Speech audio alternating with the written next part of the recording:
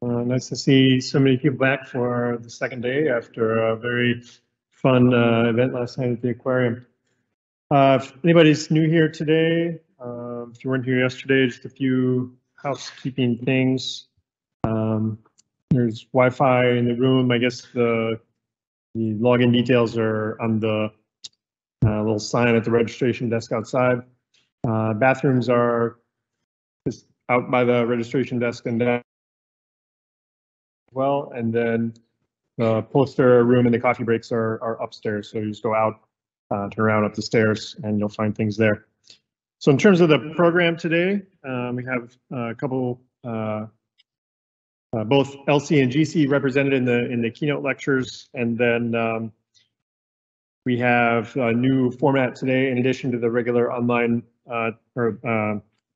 oral presentation format. We have the flash format as well, which I'm very excited about. I think just short 10-minute talks sort of keeps things moving.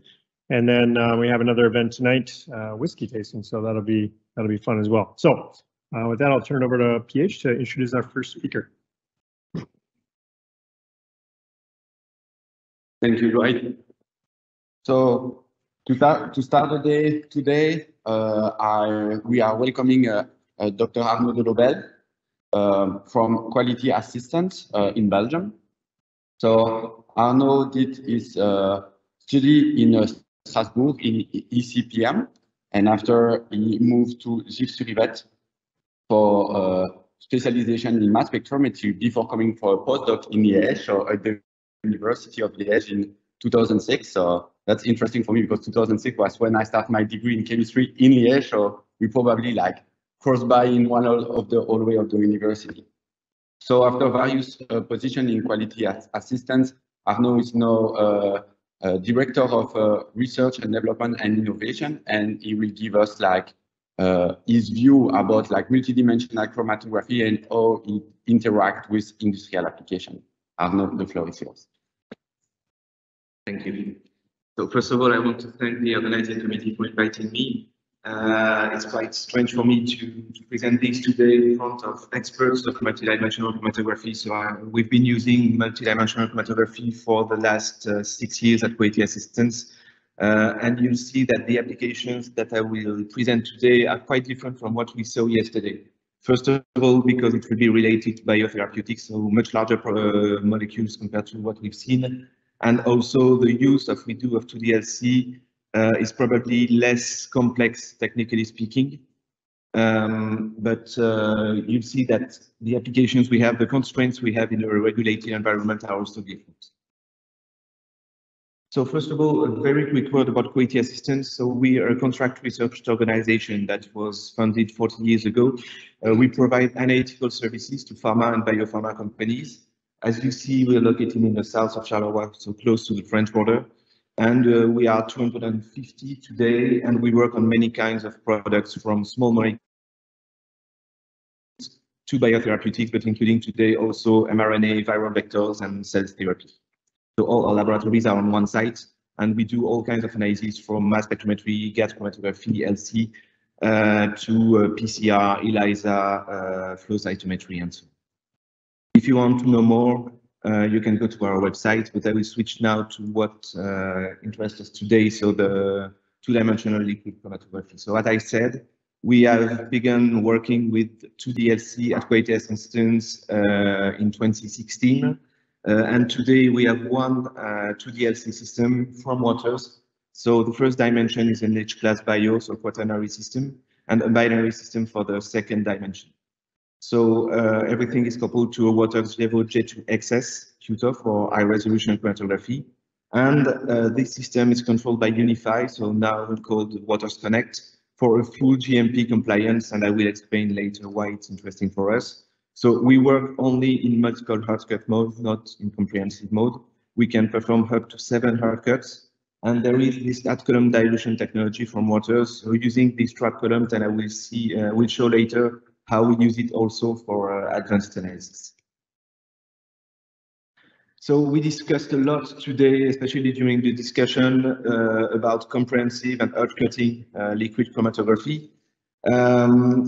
for us, at least at Quality Assistance, and for most people in the pharma world, comprehensive liquid chromatography is something that is quite complex. So there are some examples. I have shown one here about the analysis of antibody-drug conjugates. So with hydrophobic interaction chromatography in the first dimension, and reverse phase analysis in the second dimension that allows for the identification of the different peaks that you see in your chromatogram by MS, though HIC is clearly not a method that is MS compatible. But today, what we think, maybe some of you won't agree, but for a routine use and an easy transfer between the analysis, the use for non-expert users, this method is probably not robust enough for routine use. The data interpretation is quite complex. You need specific software to do that. And it is today, at least, not yet ready for regulated environments. So when I talk about regulated environments, what do I mean? There are a lot of regulations in many fields, but especially in the pharmaceutical world, about data integrity. So for use in a regulated environment, first of all, you need a qualified equipment. So a supplier that will be able to provide you with an installation qualification, operational qualification with a protocol, with acceptance criteria that will allow you to use this system in a regulated environment. So if you have a homemade system, this is something that can already be quite complex. You also need validated software. So the norm that is the most widely used is the 21 CFR Part 11 compliance from the FDA in the US. And all this is related to data integrity. And the transfer between software should be avoided. So you should not use one software to perform your data acquisition and transfer everything to another one to perform data processing and maybe another one for visualization. Why this? Once again, this is data integrity. So if you work with people in the pharma environment, you may have heard about ALCO8+. So all your data, I will not detail everything because it can take an hour, but all your data should be traceable from the acquisition to the reporting. So when you have a report, you must be able to know who has acquired the data, when, if it was processed by the same person or another one, what has been done through processing, a modification of the integration, and so on. And clearly, you need specific software to be able to do that. So, as I said, we work in multiple haircut mode, so I don't think I will learn you a lot of things here. Usually, I have to explain what is multidimensional chromatography is not needed here, but just a few words. So, as I said, we can perform up to 7 haircuts on our system. And we have, so first, a quaternary system for the first dimension, a binary system for the second dimension, and also an additional pump for the at-column dilution technology that will allow you to dilute your mobile phase from the first dimension when it arrives on the trap column, or use this mobile phase to perform some reactions on the column, as I will show. So once you have the first hot cut, you will send that to your first trap column, and then the same for the second hot cut. During the hot cut, if needed, you can use this additional pump in order to dilute your mobile phase, either to dissolve it or to modify the strength of the solvent if you use reverse phase, for example. You have an optional desalting step of all the trap cartridges, and then everything is sent to the second dimension sequentially for MS analysis, so here on our QTOF system. So what are the applications of 2D-LCMS? So as I said, it will be much less complex compared to what we have seen in the talks yesterday. Our first interest when we implemented the 2D-LCMS was the possibility to use mass spec when you have some chromatographic separations that are not MS compatible. So the first application is the characterization of monoclonal antibodies. So for example, the identification of charge variants by ion exchange chromatography, the identification of mass variants by size exclusion chromatography. So all these techniques usually are not MS compatible, especially the ones that we use for routine testing. There are now some methods that are MS compatible, but they are not the ones that are the most used and that give the best chromatographic performance. So the interest in that case is to be able to know, okay, we have some variants, what are they? How can we use MS for that? So you have either ion exchange of size exclusion chromatography in the first dimension and reverse phase in the second dimension for desalting, but also to separate the different species if needed. We also have the characterization of antibody-drug conjugates, and I will give you an example afterwards. So first, the identification of isomers, but also the identification of small molecule impurities or the quantification of free drug and related species in your product. So you have your antibody-drug conjugate with drugs that are conjugated to the antibody, but you can also have some small molecules that are free in the sample that can have a problem in terms of safety for the patient, and you have to quantify that. So 2D-LC/MS is also a possibility to do that. And finally, even if it's not the most important application for us, for small molecules or new chemical entities, we can also have sometimes to identify unknown peaks after non-MS compatible LC separations. So usually these are reverse phase separations, and you need in the second dimension also to use reverse phase to dissolve the sample and separate the different species if needed. So in that case, the at-column dilution technology can be useful to dilute your mobile phase and allow the trapping of your compound in your trap column. But also the peak purity analysis, so the detection of co-eluting species. When you have to validate a method for quantification in LC-UV, you have to show that your method is specific, so that you have only one species under the peak that you quantify, and 2D-LCMS can be an option to do that. So those are the main applications we have. I will show you one example on antibody-drug conjugates, and then some advanced applications. So first of all, the characterization of antibody-drug conjugates by HIC with reverse phase coupled to MS. So what is an antibody-drug conjugate? So it's a monoclonal antibody that will have the possibility to target specifically cancer cells based on the specificity of the antibody for the receptors that are specifically expressed on the cancer cells. And to this monoclonal antibody, you will link cytotoxic drugs using a linker if needed. So this is very useful because you have the possibility to bring your cytotoxic molecule directly into the cancer cells. So in terms of specificity of your treatment, it's much better compared to chemotherapy.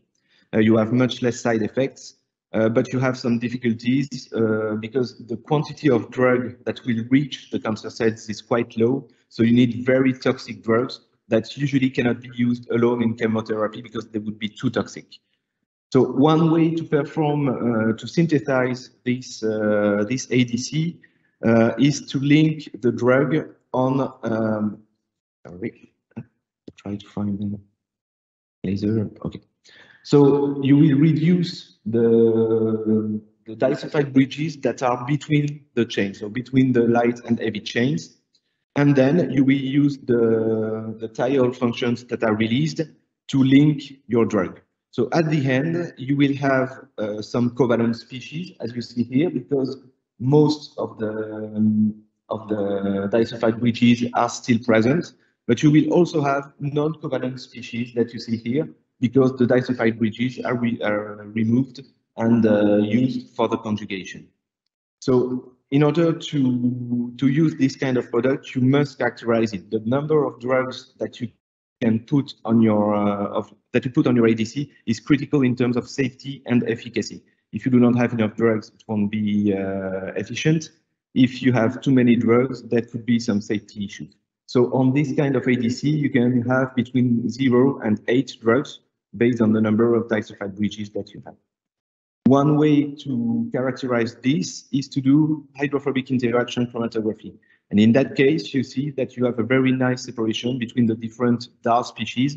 DAR means drug to antibody ratio between 0 and 8 drugs. So here we have a mean value of 4, which is common for this kind of antibodies.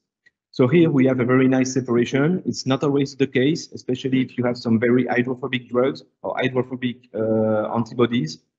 So most of the time, before using the UV detection in order to determine the drug to antibody ratio, you need to identify those different peaks and know what it corresponds to. So as I said, HIC is a method of choice for the characterization of ADC. You can determine the drug to antibody ratio, the drug load distribution, but also the amount of naked antibody for ADCs that would be linked on lysine residues instead of cysteines.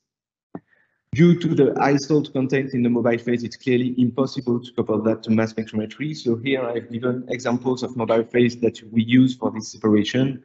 And you see that we are more than 100 millimolar sodium phosphate, but 2.5 molar of ammonium sulfate in the first phase. So clearly, this is not something that you can couple to MS. You can perform fraction collection, offline desalting, but it's time consuming. For low abundance species, you will have some difficulties in terms of sensitivity due to dilution effect adsorption. So clearly 2D-LCMS is a solution today for the identification of those peaks on the heat chromatography.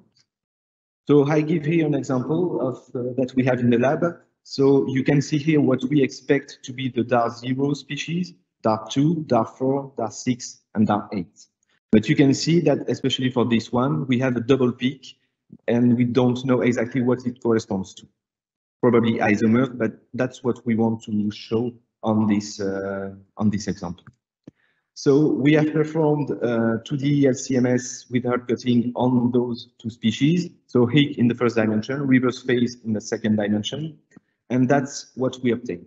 So for the first peak, you can see that on the reverse phase, on the second dimension, we detect two different species.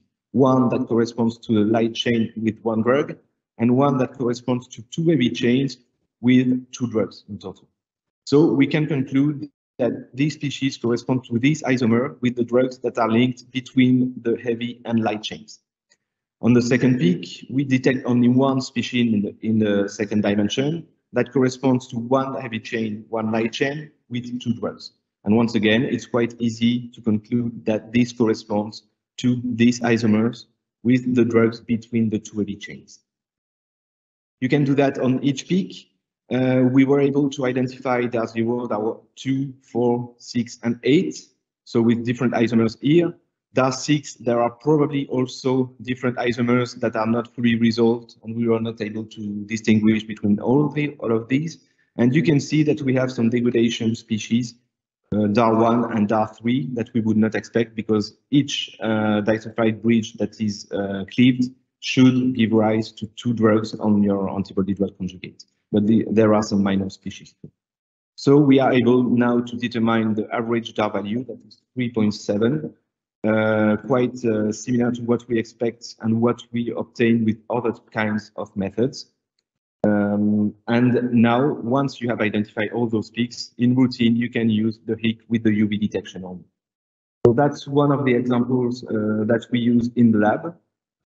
And now I will show you some advanced use of this 2D-LCMS system with the at-column dilution technology. So the idea that we had was to first optimize the use of trap columns for advanced analysis. The first one was to improve the peak shape in the second dimension, because what we saw that the peak was quite broad with a lot of tailing. And we thought it was linked to the temperature of the column, but I will show that just afterwards. And the second option was to perform on-column reduction in order to simplify the mixtures that we obtained and that we had to analyze in the second dimension by MS. And the second idea was to use affinity columns or immobilized enzymes in the first dimension, either for online sample purification or for online sample preparation. So first of all, the optimization of the trap elution and the influence of the temperature of the trap column. So we inject adalimumab, which is a commercial monoclonal antibody, on the trap column directly, and we elute it on reverse phase in the second dimension. The second dimension is operated at 80 degrees, which is quite usual for the reverse phase of proteins.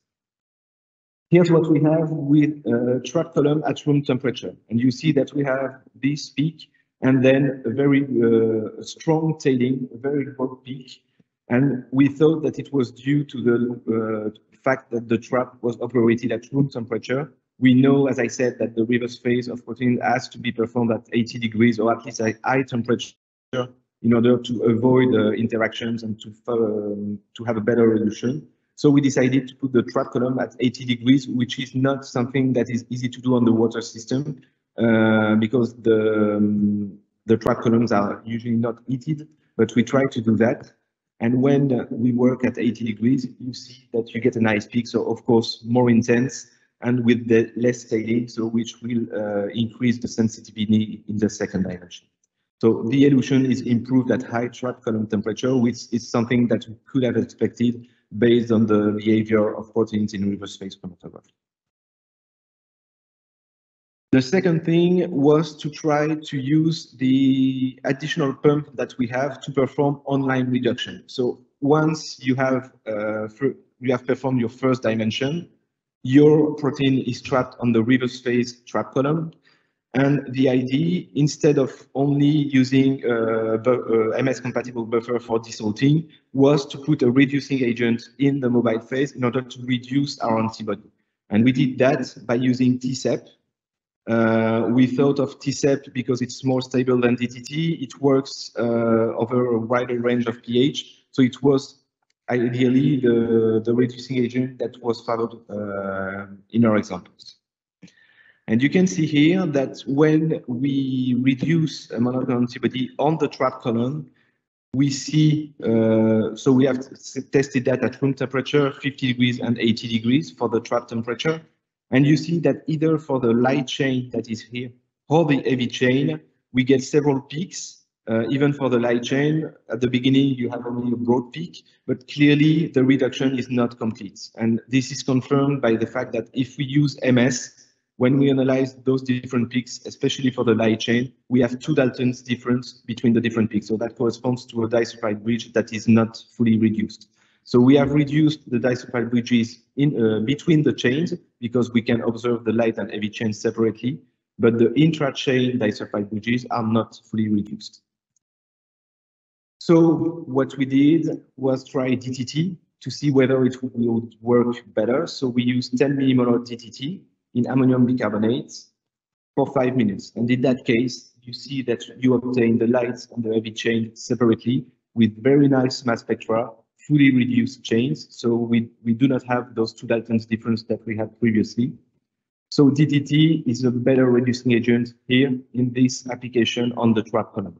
We also tested the stability of the solution because DTT is not quite stable in solution. So we put the DTT solution that we use for this experiment on the HPLC system for 24 hours. So it was at room temperature, and between T0 and T24 hours, we have no difference in terms of reduction efficiency. So we know that we can use for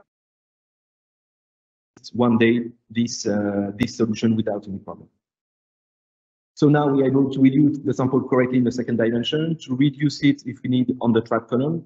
So we decided to test the affinity columns. So we used a protein A affinity column in the first dimension. The goal was to characterize maps that are present in complex mixtures. So for example, cell culture supernatant. Protein A is a protein that has a strong affinity for the monoclonal antibodies. So it will allow you to purify your sample and keep only the antibody and not all the components of the mixture. So we used protein A affinity column on the first dimension. So it's a step gradient for the binding followed by the elution, by the modification of pH. And that's what we have in the first dimension. So a very nice peak. That's what we expected. Protein A is something that is quite common, but it works well. And it's something that we can use for hard cutting for analysis in the second dimension.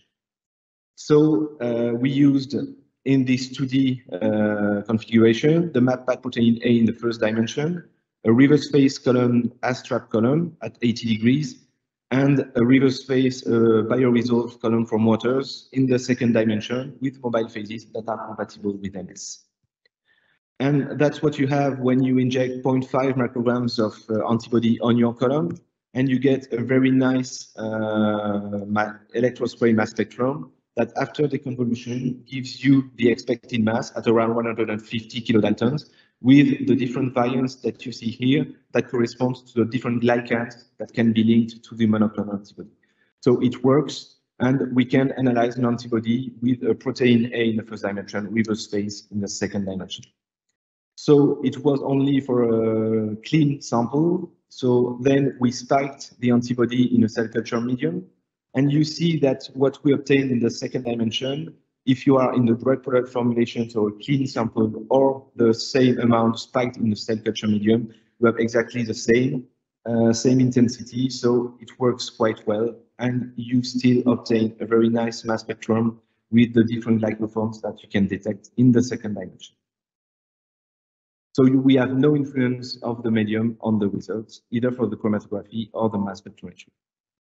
We try to do the same with online reduction. So we reduced the sample on the trap column with 10 millimoles DTT in ammonium bicarbonate.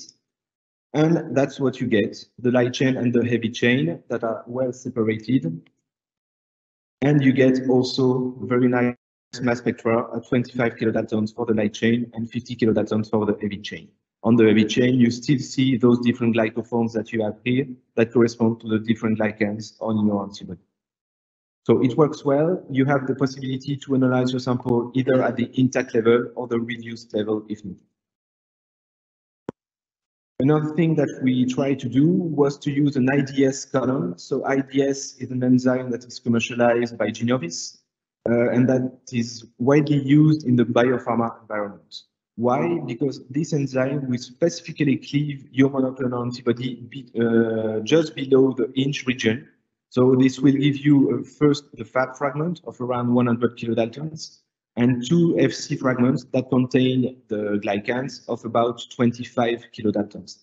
And if you further reduce this mixture, you will get three species of around 25 kilodaltons, FD, LC, and FC, that contains your glycoforms. So why is it used in the biopharma environment? Because those species at 25 kilodaltons are much better resolved in liquid chromatography. If you want to see some small variants, you will have a much better chromatographic resolution here than if you want to do the same thing on the intact antibody. And if you use LCMS, the mass accuracy, the mass resolution that you will get at 25 kilodaltons is also much better compared to the intact antibody. So that's something that we do offline, usually in a vial. The idea was to use this immobilized column commercialized by Genovis and check whether it would work in our system. So for the first dimension, we did initially a test with PBS at the eluent, as recommended by the supplier, but we saw that the elution was much better with 200 millimolar ammonium acetate. And that's what you get after the first dimension for three different antibodies, so two monoclonal antibodies and one ADC that I presented earlier. You see that we have some differences from one antibody to another, so you will have to adapt your hardcut in order to get good results. But anyway, it works quite well. It's something that is not easy because we have to do the reduction with a flow rate, the digestion with a flow rate of 25 microliter per minute. So clearly on our H-class system, we are the limit of the equipment. But anyway, it works. It's quite reproducible, so it's okay for hardcutting for 2D-LC mass. So that's what we use, the Fabricator HPLC column. So it's the immobilized IDS with 200 millimolar ammonium acetate and isoquatic elution for about 3 column volumes at 25 microliters per minute. Trap column reverse phase, as I said, 80 degrees. And the separation on the second dimension here, it's a map pack reverse phase column with mobile phases containing formic acid and TFA in order to have the better chromatographic resolution on this kind of columns. And you can see here that we have, with 5 micrograms of antibody on the column, this FC region and this Fab region, so with different variants that we can separate in the second dimension on your chromatography. So we have 2 expected species obtained on the columns separated by R. If you have a look to the mass spectra, we have very nice mass spectra. So the 25 kilodaltons for the FC region and about 100 kilodaltons for the Fab region here. So here we still have 1 species at 100 kilodaltons. So the advantage would be to be able to reduce those species in order to get the 3 subunits at 25 kilodaltons each.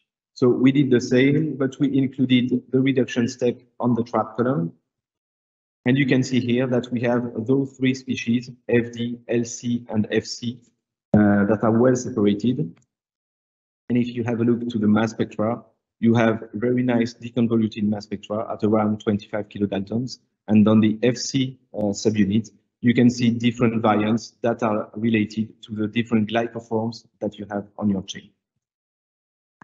So as a case study, we tried to monitor the oxidation of a monoclonal antibody at the subunit level by automated IDS digestion and online reduction. So it's something that can be useful to monitor the oxidation, because the oxidation can have an impact on the efficacy of your drug. So we stressed an antibody by hydrogen peroxide at 2 levels.